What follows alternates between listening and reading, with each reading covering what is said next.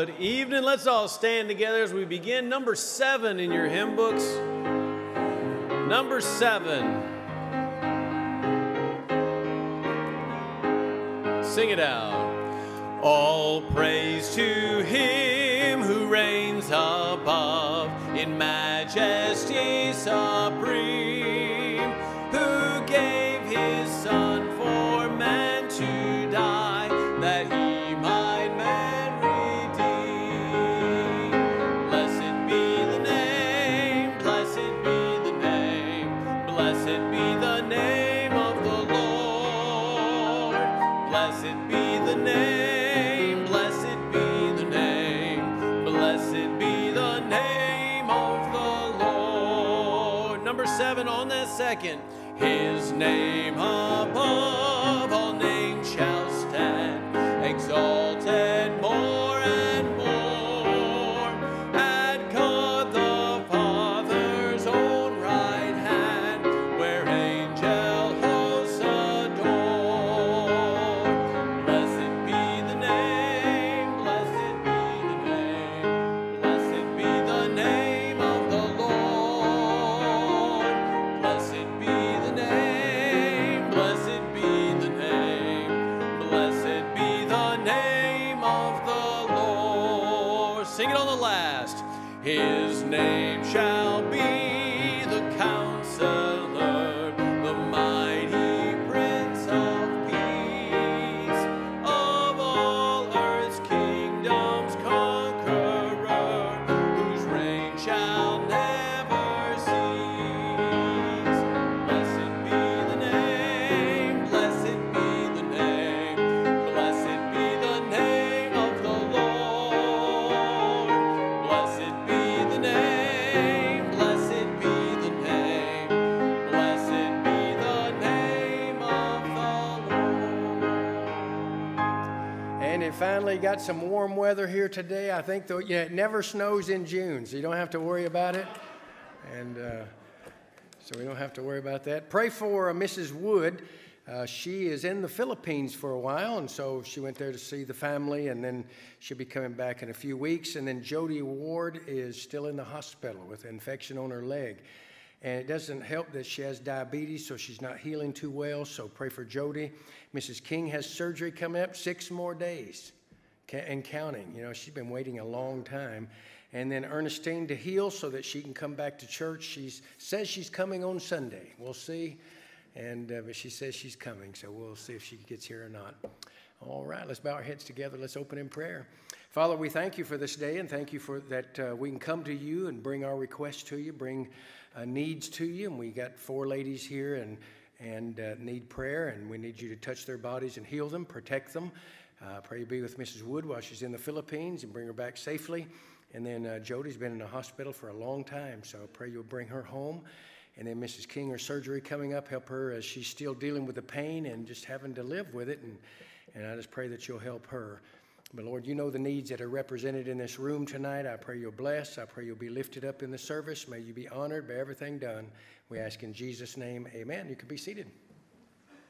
Number 117. Keep up that good singing. 117.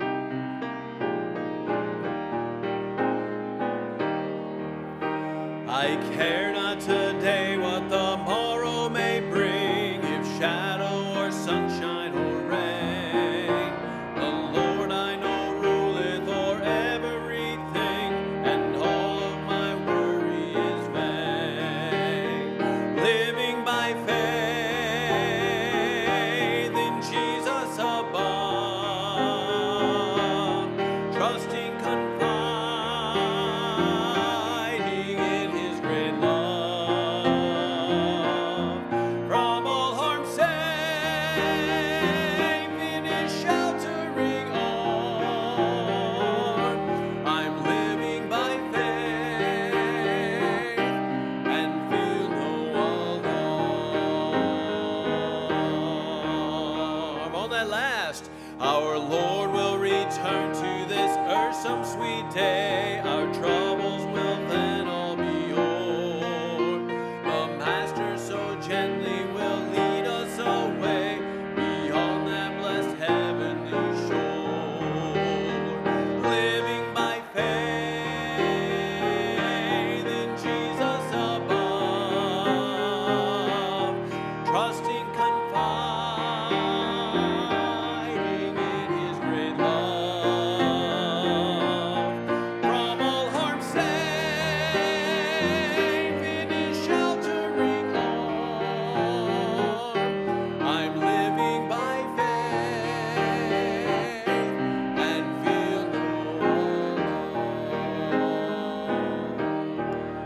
right, if you're a guest here tonight, please remain seated for a moment and let me have our members stand together at this time. Our ushers, they have a pamphlet we'd like to give to you. Once you receive it, then stand with us. And we want to welcome each other here tonight. Thank you so much for coming. And let's all stand together. Let's welcome each other.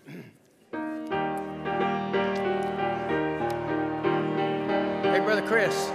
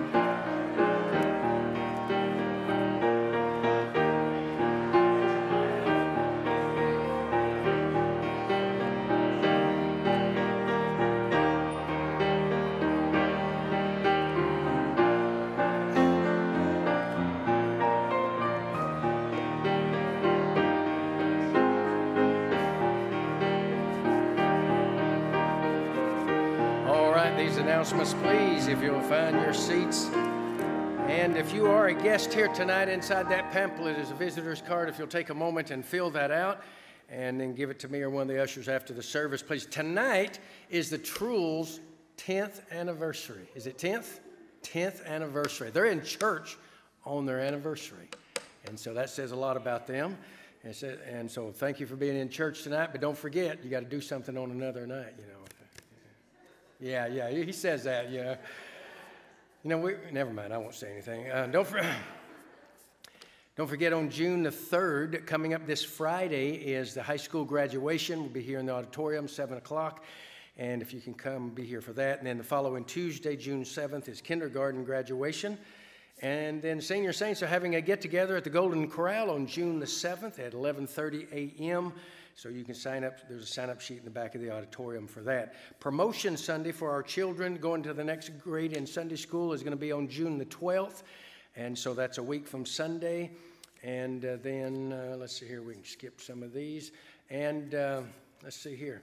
We got to 5 seniors that I know of in our church that are graduating. We have David Kreidel, and then, let's see, Mr. Hymas, Lisa Sears, Theodore, and Nick. Is anybody else we know of that's graduating? And, well, if we hear of anybody else, let me know about that. You know, we've had, in April and in May, we had 7 baptisms in April and 8 baptisms in May. And, you know, that's a result of people, bus ministry going out, but these were not all bus ministry kids. These were adults as well that got baptized. And so I want to say thank you for keeping the focus on the main thing. And, you know, most people are only concerned about salvation. They say, well, I got salvation. I got the best part out of the way. And that may be the best part. You missed the hell part, but still that's not fulfilling the Great Commission. And the Great Commission is also completing the circle. You got baptism, church membership, and discipleship. And we had a couple finish the discipleship program as well. And then Father's Day is coming up, so I'm gathering up the gifts. I got some good gifts for you this time. And, well, not like this is the only time, but we're going to have them like we did the ladies. We'll have them back there. So every service you come into, we'll have some cards back there. You drop your name in the basket. And I'm going to do something different. I didn't think of it with the ladies, but if you bring a guest, drop your name in another time every time you bring that guest back. And so if you can do that, if you can find someone, bring them to church. You don't have to tell them, hey, you're going to help me get something, but you can go ahead and do that and just write your name again, drop it in there for bringing a guest. And so we're going to add that little bit thing to it there. So if you can do that, that would help. Father's Day coming up in 3 weeks. You know, all the all the infractions, all the things we've done wrong are all erased on Father's Day. We start new slates, everything we start over, and then we'll probably get in trouble that evening before it's over with, but still, it's a good time. But if your dad lives in the area, invite him to come, and we'll honor all fathers here on that day. All right, let's have another song. Number 112 before the offering tonight, 112.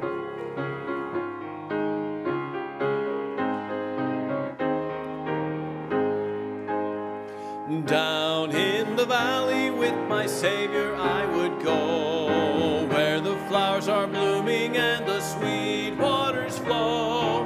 Everywhere he leads me I would follow, follow on, walking in his footsteps till the crown be won.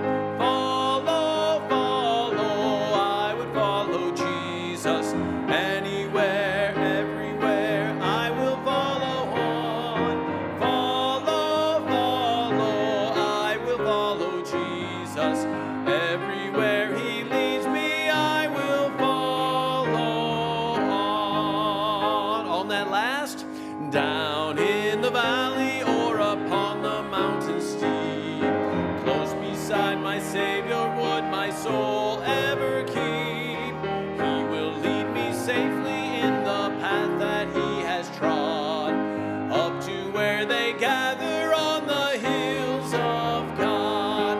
Follow, follow, I will follow Jesus anywhere, everywhere I will follow on. Follow, follow, I will follow Jesus everywhere he leads me, I will follow on. Good singing, let's pray. Thank you, Lord, for songs that stir us, stir our hearts to follow you. Lord, I pray that would be our goal in life, is to keep our eyes fixed on you. And Lord, make you proud of what we're doing. Lord, I pray that you bless this offering and the preaching to come in your name. Amen.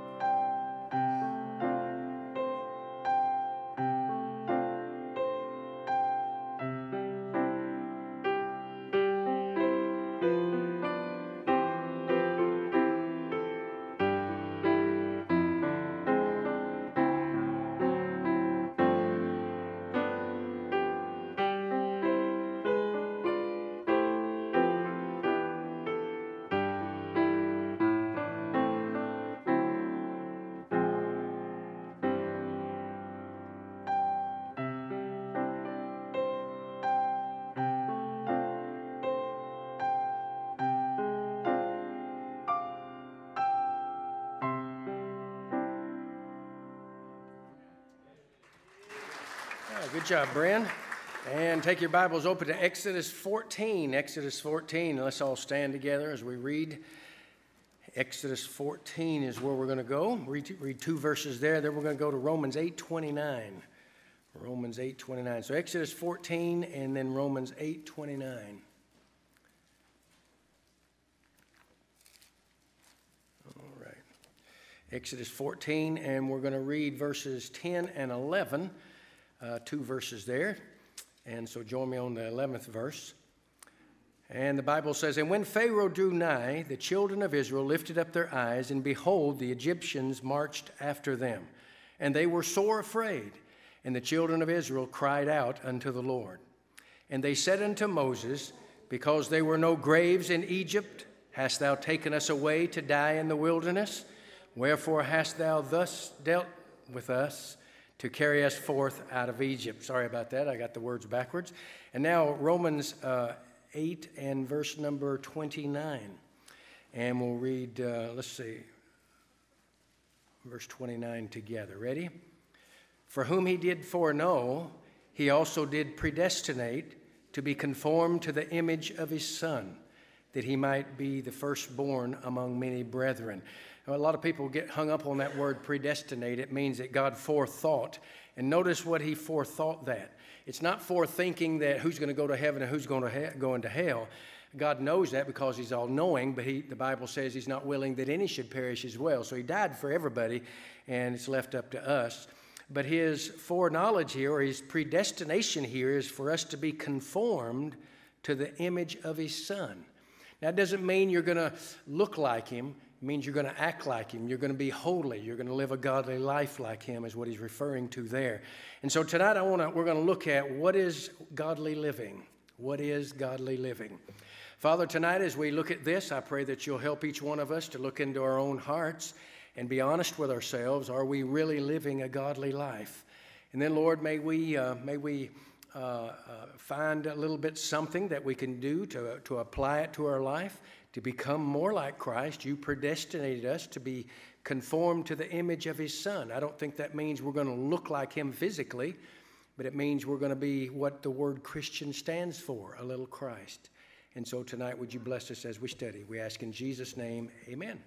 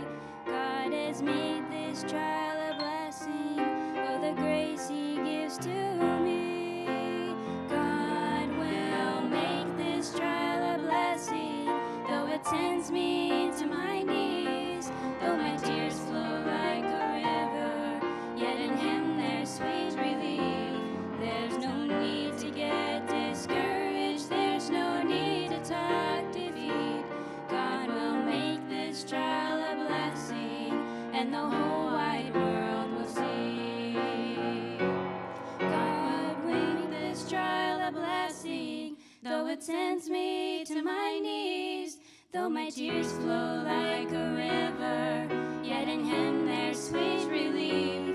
There's no need to get discouraged, there's no need to talk defeat. God will make this trial a blessing, and the whole wide world will see. God will make this trial a blessing.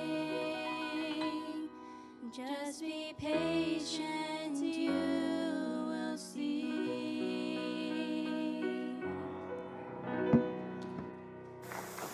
Thank you, ladies. Appreciate that. And if you look at your Bibles in Exodus again, I want to look at that just real quickly. I just was reading this today and came across this two statements. One is made in verse 10 and the other one's made in verse number 11. And the one I want you to see is where it says they were sore afraid, and then the phrase goes, and the children of Israel cried out unto the Lord. That sounds very spiritual, doesn't it? They got a need. They're trapped on each side by the wilderness. They got the Red Sea in front of them. Here comes the Egyptian army behind them. And then all of a sudden it says they cried out unto the Lord. And then it says in verse number 11, toward the end of it, right after the word Egypt there, it says, hast thou taken us away to die in the wilderness? Hast thou taken us away to die in the wilderness? So there's one word that comes to mind here when you read those two statements there. One, they're crying out to the Lord. And then the other one, they're looking at Moses and they're saying, what'd you do? Just bring us out here so we could die here? And so it's the word unbelievable. It's amazing how we can go from like a pendulum. On one way, we can be so spiritual, and on the other way, it can be so worldly. And so the question here is, which is it? Were they spiritually minded that they just cried out to the Lord, and as a group, they were spiritually minded, crying out to God for help? Or were they carnal-minded and worldly and blaming Moses for their problems? So which was it? So it's almost like in one breath, they're saying, oh, God, please help us. And in the next breath, they look at Moses and say, it's all your fault. You couldn't just leave well enough alone. You had to bring us out here in the wilderness so there wasn't enough graves in Egypt so we could die out here. So if they were willing to turn to God for His help and use prayer as a means of securing God's help, then they should have kept on going with it. But they didn't. They then went and turned and an emergency to us is not an emergency to God. And God doesn't work on our timetable. But if they were going to use God and be spiritually minded, they should have kept on praying and let God answer when He was, because we know the rest of the story. He parted the waters, they crossed over on dry ground, then He drowned the Egyptian army. But instead, they threw up a prayer to see what would happen. And when nothing happened, then they resorted to the fleshly action of criticism and criticizing Moses and attacking Moses. So when it comes to the Christian life, living the Christian life isn't just something that happens because you're saved. We all say in any soul-winning church that sees people saved, you know that just because someone gets saved doesn't mean they are automatically going to live the Christian life. Now, some do, and thank God for those, but some do not. I was a person when I got saved, and it just clicked. I got into church that was a Sunday. That Wednesday, I think I missed that first Wednesday. I probably didn't know about church on Wednesday, and so I went on Sunday morning. And but from that time on, it was Sunday morning, because the preacher said Sunday morning, Sunday night, Wednesday night. He graduated from Highland Park when Lee Robertson was there, and so Lee Robertson always said it takes 3 to thrive: Sunday morning, Sunday night, and Wednesday night. And so Brother Jack did the same thing, and so I did that. But we see a lot of people that get saved. Now, we're not the judge. We don't know if they get saved or not. We do our best, make sure they understand, know the sinners. There's a penalty for sin, because if you don't know you're a sinner and there's a penalty, why do you need to be saved? And they get saved, but many of them do not just automatically start walking and becoming like a Christian and walking with the Lord. So the Christian life is not just something that happens just because you're saved. If I could use this word, it's almost a learned behavior. That almost sounds too worldly, that, I can just do it. But it has to be learned to a degree. I hope you'll give me some leeway there. But it's developed by consistent godly living, and over time it produces godly habits. You know, it's like anything else. You got to start doing it. As you start doing it, it becomes a habit. And things in our Christian life have to become habits. Going to church needs to become a habit, and witnessing needs to become a habit. If you start doing those things, it will become a part of you, and then you'll see that you're starting to do godly living. So what is godly living? So number one, it is not an emotion that comes and goes. You know, sometimes, and here's where independent Baptists are guilty. We're like that pendulum. We'll swing, and we're in a good mood. Oh, we're living godly. You know, we're acting right, we're doing right, but then when something bad happens, that pendulum swings over here and the flesh rears its ugly head up. And we have no problem letting people know how we feel, and we have no problem getting in the flesh, so to speak. But you know, that's not necessarily godly living. It's not an emotion to where you're godly when you're feeling godly and when you're not, and that's not what it is. It's doing what is right consistently every day. And it's even doing right when the pressure's on. Because when the pressure's on, that's really going to bring out what's inside. Because I didn't mean to say that. Oh, yeah, it was down inside. It came out.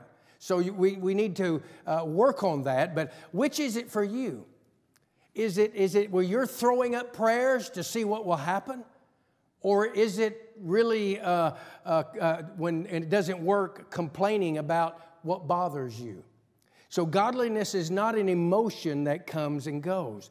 In verse 10, they said they cried out unto the Lord. Verse 11, hast thou taken us to die in the wilderness? So the Hebrews were heard crying for God's help, but almost in the next breath, they're complaining to Moses about what's going on. So godliness is not just something that happens because you're saved.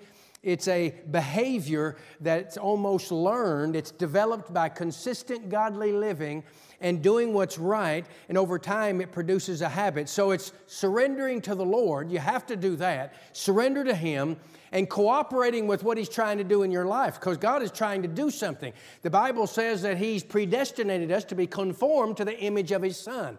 He's been changing people since Adam. He knows exactly how to do it. He knows exactly what's to take place, and He knows how to get things working in our lives. But here's the thing. It's not just the outward things that need to change. It's also some inward things that needs to change. So it's a behavior. He's trying to change you. But as He's trying to change you, you have a part in it too. You have to cooperate. You have a part. And it's like anything else that you're unfamiliar with.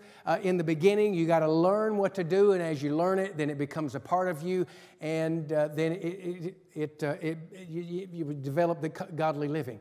I read something this week that was shocking to me. Charles Smith, who's the president of the American Association for the Advancement of Atheism, okay? He said, we're having a problem. We're having a decline in atheism. Well, if you say amen about it, you don't understand what he's saying. Why about it, though? So listen to what he says. He's complaining that there's a decline in atheism because there's a lack of opposition. He said the opposition is what gives us our drive to fight it. And here's the reason for the opposition. He says we don't have the old repressive, and that's his words, the old repressive religion that stimulates atheism anymore. He said instead, they're not preaching hellfire anymore, and they're not preaching Jonah in the whale anymore. They're going for this cheer them up religion. And that's not the old-time religion that the preachers used to preach a long time ago. And it's this new sort that's not really so bad because it doesn't interfere with their lives. And so he's complaining that they're having a decline in atheism. He says they go for this cheer them up religion, and they spend more time, he said they spent more time in the old days pleasing God. Now they try to please their fellow men and themselves. That says a lot about our world today, doesn't it? This, I don't know if you noticed it Sunday morning. I didn't notice it, but there was a lady that came in, and as soon as the song started singing, she got up and left. And one of the men followed her and says, "Is there a problem? Can I help you or something?" She goes, "This is not my kind of church. I want more of the swinging kind," that she wanted more of the contemporary kind. You see, the music isn't to entertain you. The music's to stir your heart, to prepare you. That's what the music's for. You can go to a concert and get entertained. You can turn on a stereo and get entertained. That's not what church ought to be different than going to Walmart or going to a baseball game or something like that. But I thought it was almost hilarious that this guy named Charles Smith, who's the president of the American Association for the Advancement of Atheism, he's complaining that we don't have some hellfire and damnation preachers out there anymore. And it's hurting his numbers in his organization. I started to say church, but it's in his organization.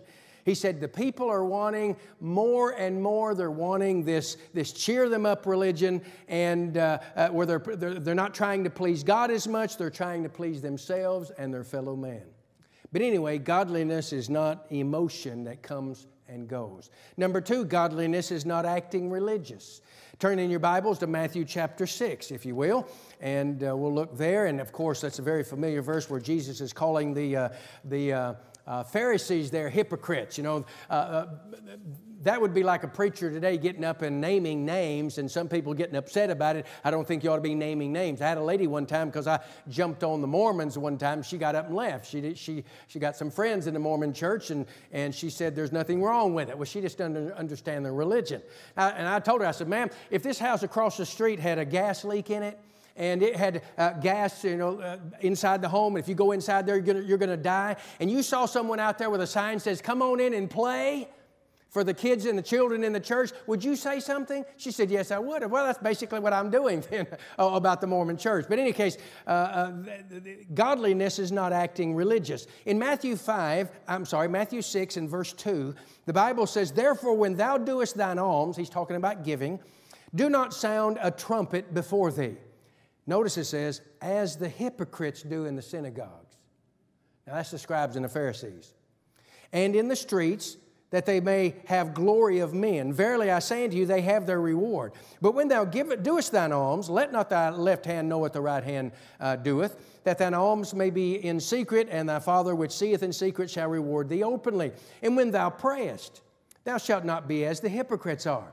For they love to pray standing in the synagogues and in the corners of the streets, that they may be seen of men. Verily I say unto you, they have their reward." So God is saying, I don't want you to be like the hypocrites are. Now, I can imagine he could say the hypocrites, and everybody automatically knew what they meant, the scribes and the Pharisees. But this is probably one of the first times he said it. And you know something? If he didn't call them hypocrites here, we probably wouldn't label them hypocrites. We would think, well, that's the way religion is. That's the way things are. But he called them hypocrites, so we know the truth now. But he says, when you go in that, when you're praying, he said, I don't want you sounding a trumpet and making a big show so that people can see you. He said, they have their own reward. He said, kind of do it private. And that doesn't mean you can't have a public prayer like we did here today, but we're not doing it for show. That's what he's saying. And when you give your alms, they're like, is everybody watching here now? As I give this? They want everybody to see what they're doing. He called him a hypocrite. And the word hypocrite comes from the Greek word koronomai, something like that. And it means to act as an actor. So in other words, like an actor, they portray another individual. They're not really, that's not them. That's not how they act. That's not how they talk and whatnot. They're assuming the role of a character in a play or in a movie or something. And what he's saying here, it's a form of insincerity. Those Pharisees, when they're praying, they're not sincere. Jesus even said when he talked about the publican that went down to his house justified, he said that guy's praying with himself. He was praying, Lord, I thank you that I'm not like this guy here. You know, I give my alms, I fast, I do he's naming all the things that he does. And so it's not acting religious, because anybody can act religious. We all act religious every time we come to church. But the difference is some are sincere, some are acting. They don't want to reveal how they really are on the outside. How they are on the inside. So it's not acting religious, because anyone can do that. And, the thing is we've forgotten that we're no longer slaves. We're no longer slaves to sin. We've forgotten that He promises us certain promises that we can claim. And we've forgotten that there's a deeper relationship with Christ that is the key to everything that we do. It's not more seminars. I'm not against going to preaching conferences, and I'm not against having seminars and things. We have one here. But that's not the answer. Seminars are not the answer. It's not trying harder. It's not seeking some mystery or hidden principle that's in the Bible. No, it's a deeper relationship with Christ. And when you get that deeper relationship with Christ, that does something inside you that makes you want more of it.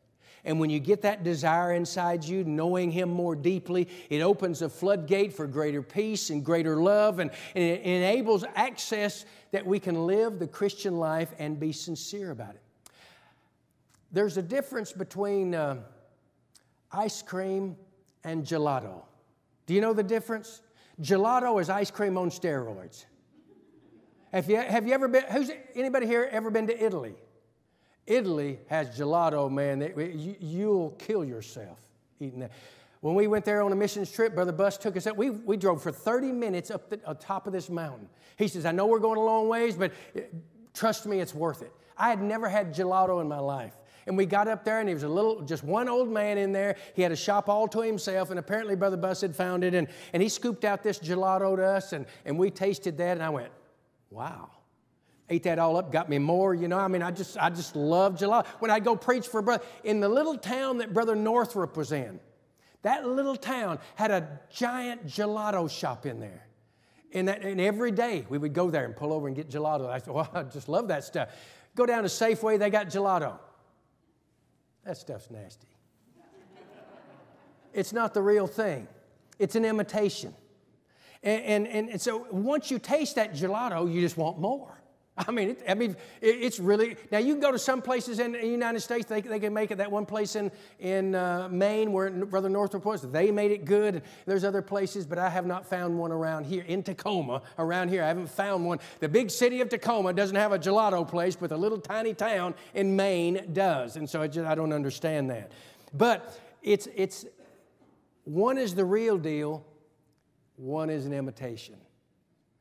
And that's the way it is with acting religious. Some act religious and it's the real deal. Some act religious and they're only imitating. It's not an imitation. That's not all. Turn to 1 Timothy chapter 6 now, back where the T's are in the New Testament, 1 Timothy chapter 6. And 1 Thessalonians, 1 Timothy, so 1 Timothy chapter 6. And look at verse number 5, if you will, please. Verse 5 says, perverse disputings of men. Let me see if I'm sorry, verse 5. Perverse disputings of men, of corrupt minds, and destitute of the truth. Notice these words, supposing that great gain is godliness. From such withdraw thyself. He's saying there's some people in the area at that time that they thought that the more you accumulated, the more gain you had was godliness. And the Bible's telling us that kind of person you need to withdraw from. Because He didn't want them thinking that just because you gain a lot of things, that God has blessed you maybe, that you're godly because of. That's actually the charismatic view. The charismatic view is God blesses you. They teach that they want you to be rich, have financial success and whatnot. But that's a charismatic view. But the main proof is not wealth. And in the charismatic view, the proof that you're godly is the wealth that you have. And that's not what the Bible's saying. Let me ask you this, though. Suppose someone wins the lottery. Are they godly? No, that just means they were lucky. They got lucky in gambling. That's all it was. Or suppose that someone wins $100,000 in a bingo game. Are they godly? That doesn't prove godliness, so great gain doesn't mean godliness. That just means they just got lucky. They were playing the game and they got lucky. And so great gain is not godliness. The best way to prove godliness is God-likeness. God-likeness. And when you talk about God-likeness, it's not just on the outside. Because we can fool people that way. It's on the inside. Nobody can see that, but you know that. You and God knows that. Proverbs 12:5 says, the thoughts of the righteous are right. So what he's saying is even the thoughts of that kind of person are going to be right. They're not going to be thinking the wrong kind of thoughts. So it's an inward cleansing. It's an inward trying to do right. So a person that is wanting to be godly will have a desire for personal holiness. It's on the inside. He's wanting that. It's a godly person will not only win the battles on the outside, say they get saved, and maybe they got a smoking problem, they'll eventually beat that. And people say, well, I can't do it. I understand it grabs you. But you don't understand the power of God that you have when your Holy Spirit comes in as well. It can give you victory over that as well. But it's the inward areas as well as the outward areas. It's not just on the outside, it's also on the inside. Now turn to John 14. Let me show you something there in John 14. I'm sorry, I think that maybe last verse or a place to turn or one more. John 14 in your Bibles. And look at verse number 10. John 14 and verse number 10. All right, the Bible says, believest thou not that I am in the Father and the Father in me? The words that I speak unto you, I speak not of myself, but the Father that dwelleth in me, He doeth the works. Now notice the last phrase here.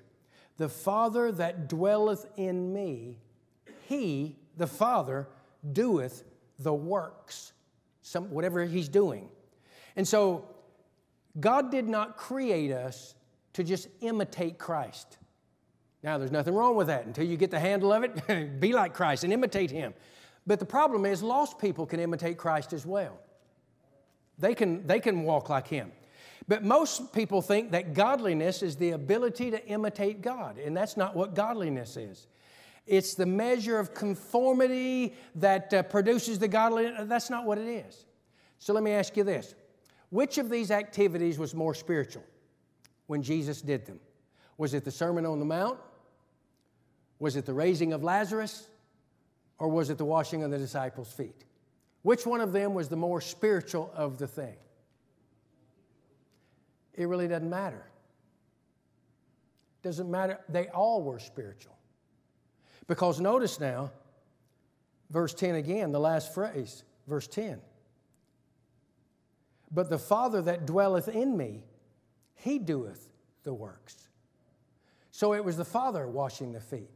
It was the Father raising Lazarus. It was the Father preaching the Sermon on the Mount. He just used Jesus.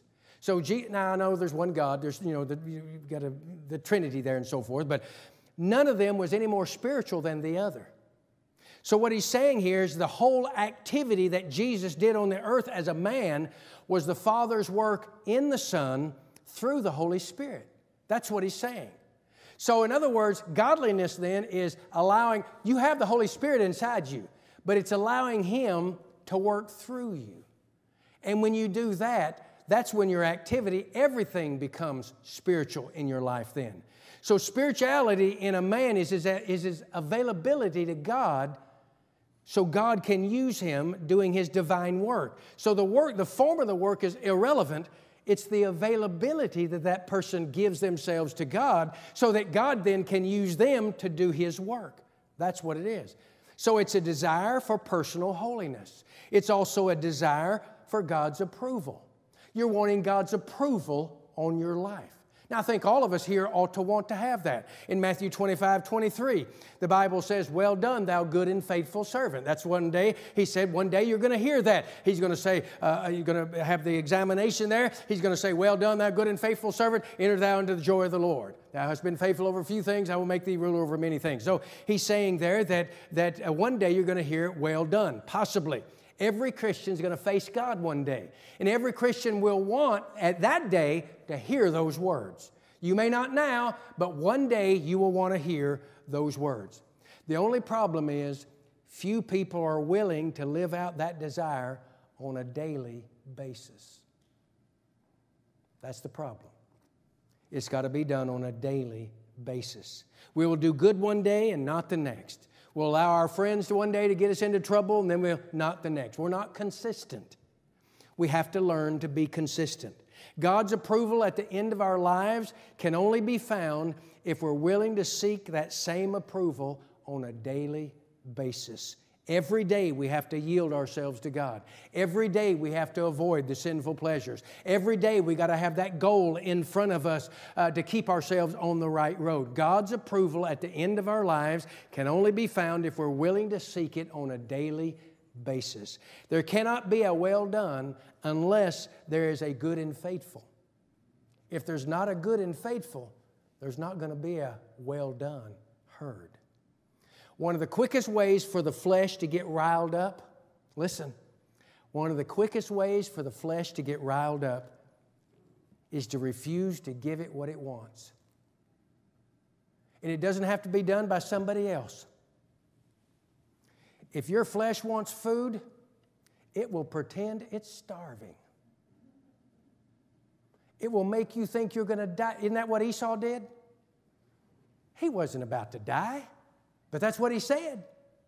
But your flesh will pretend it's starving. I must have this food now. You don't believe me? Go on a diet tonight. Saying the word diet just makes your flesh, oh, no, you're not. No, you're not. And as soon as you walk by that little counter where it's got those little nuts right there or some candies right there, or you walk by an office of somebody and you see their little candy dish, the flesh says, you want one of them, don't you? And you're thinking, I sure do. You deny the flesh what it wants and it gets angry. The flesh wants certain things and it will become consumed with it. It will become loud and stubborn because you deny the flesh what it wants, and it will get riled up because it wants it now. There was a sign, well, when we went to Mexico there was one, but we all do it. Whenever you see the sign, wet paint, do not touch. How many of you have touched it? Oh, come on. 3, 4? Come on. You know, some of you just lied here. You better hit the altar tonight. You know what we got to do? The flesh hates people telling it what to do.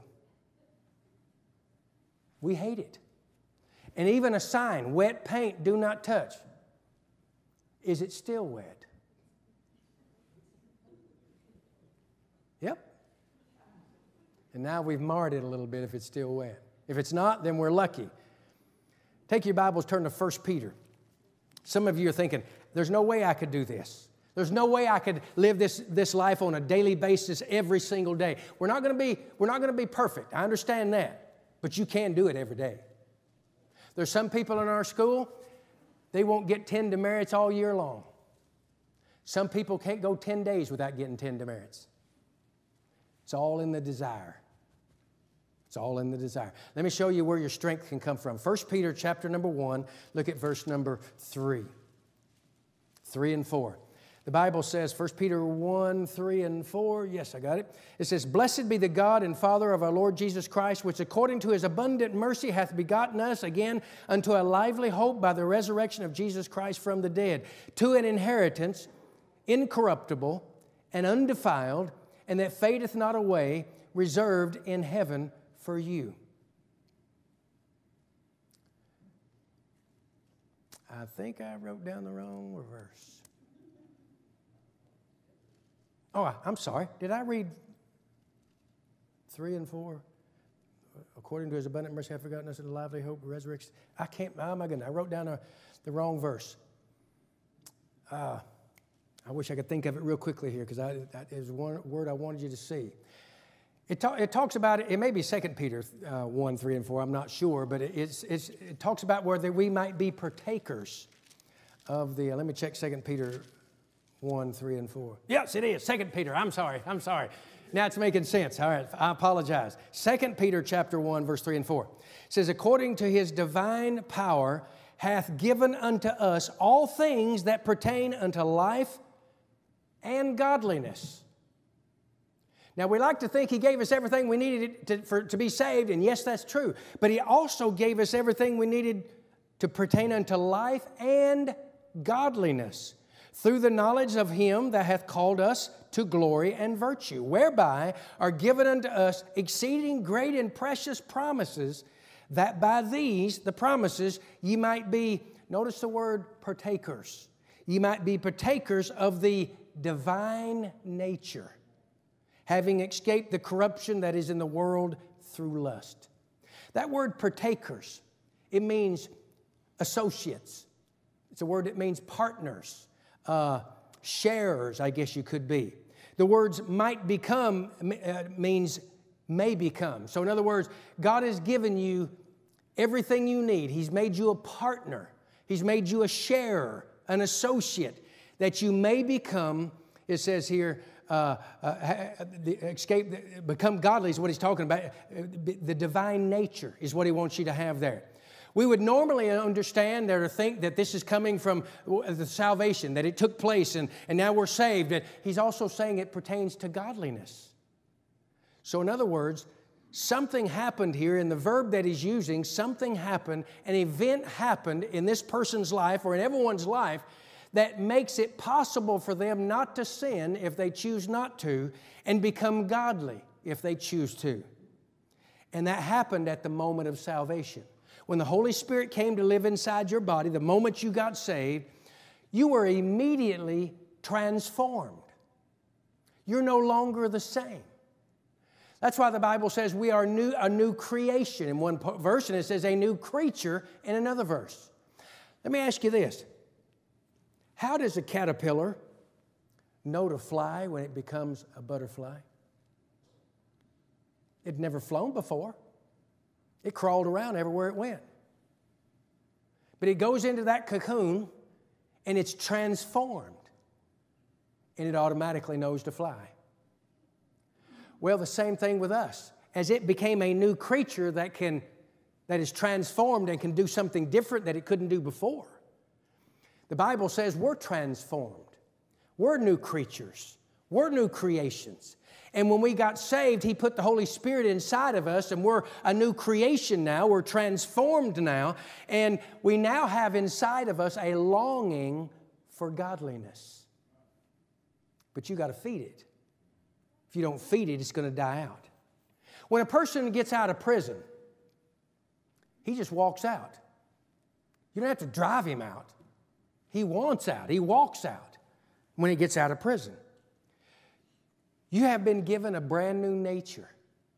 You have the ability inside you because you've been transformed.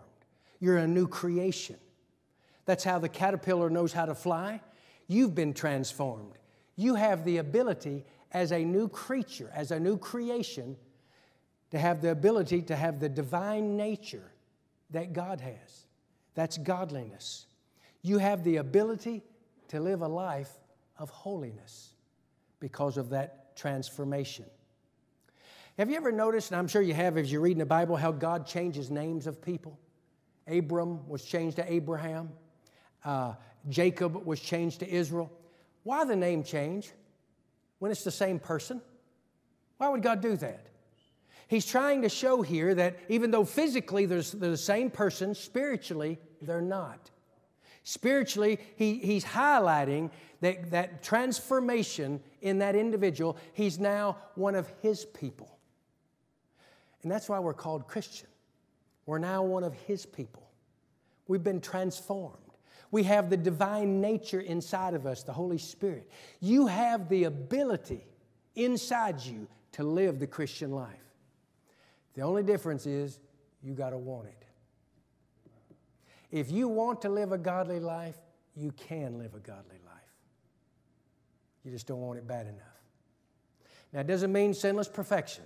We still got our fallen nature inside of us. We're not going to be perfect 100% of the time. But I think any person can choose to sin or choose not to sin anytime he wants to. He's not going to do it 100% of the time because we're flesh. But he can say, I'm not going to do that and walk away. It's like a blueberry pie. Blueberry pie was one of my favorite pies. I got so many of them now, but I used to buy me some of these. You get them at Walmart, little 50-cent blueberry pies. Oh, I'd buy 25, 30 of them, stack them up in the fridge. You know, have that. But if you don't eat them by the date on them, oh, they taste nasty, you know. So, but anyway, they're not the best pies that some of you ladies can make now, and men. But if I set one of those blueberry pies down, they're in the fridge, they were stacked up. I don't have any now. I'd go to the door and get me a soda out of there, one of those sodas with not a lot of calories or whatever, you know. And I'd see them, they're staring at me, like, oh man, no, not going to have one. And I might do that one time, I might do that 2 times. I might even do that 3 or 4 times. But eventually, I'm going to grab one of those blueberry pies, and I'm going to eat it. We're not going to be perfect. We're not going to be 100%.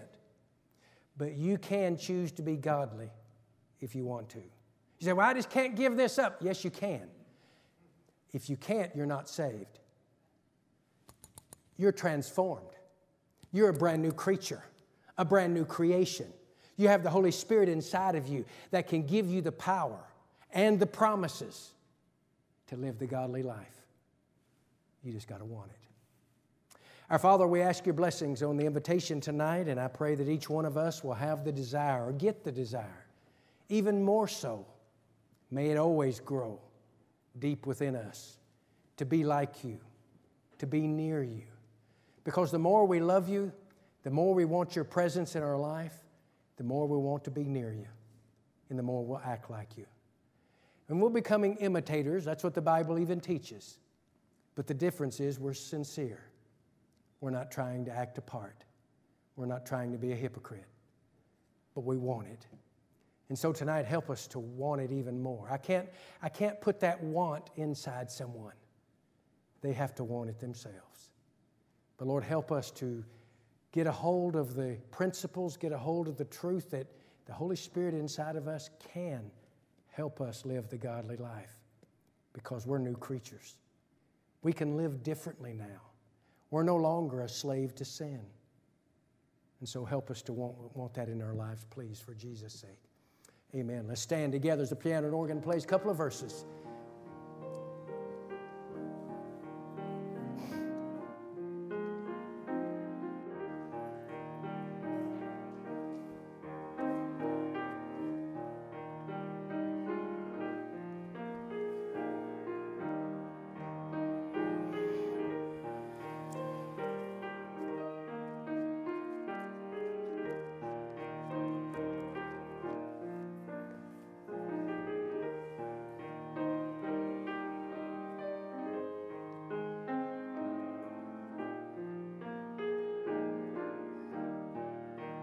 One more verse.